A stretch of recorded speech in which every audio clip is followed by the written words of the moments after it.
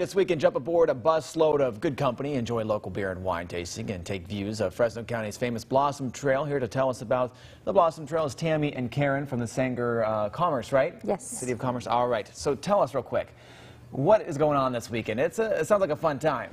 It is a very fun time. We have buses running Saturday the 23rd and the 24th.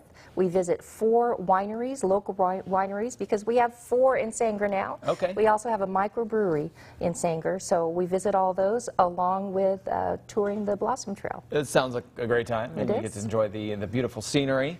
So how long have you guys been doing this? This is our 4th annual tour. Very cool. And what's the feedback been in the previous years?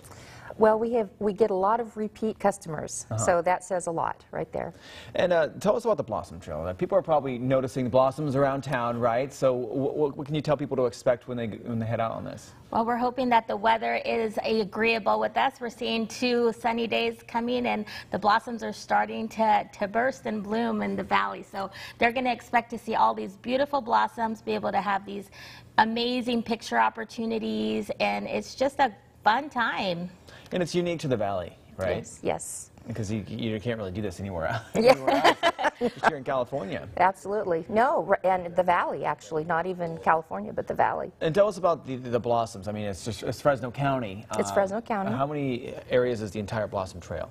Well, we have the actual tour. It's a self-guided tour, or you can take our, wonderful bus tour, but 62 miles it goes, and we visit fruits of all kinds, almonds, peaches, plums, nectarines, apples, you name it. We see blossoms for all those trees. Okay, and you said you have two dates. So how many dates is it for the bus tour? The 23rd and the 24th. Okay, and if people wanted information about, do you need tickets? What happens with that? Yes. Do I say my number right now? Do I say? Well, is it this number right here? Yes, it is. Go. Call us because we have very limited seating, and we're here to promote it because Sanger Chamber, what we do is we promote Sanger, and we're doing that on this Blossom Trail, and not only Sanger, but the world famous Blossom Trail. So we're very excited, and we love our area. And you might look at that and say $75 seems like a lot, but you really are getting food and plenty of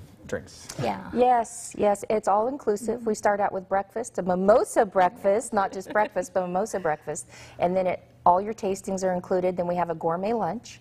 And shopping. We have art stations that are there at the wineries. So it's a lovely time.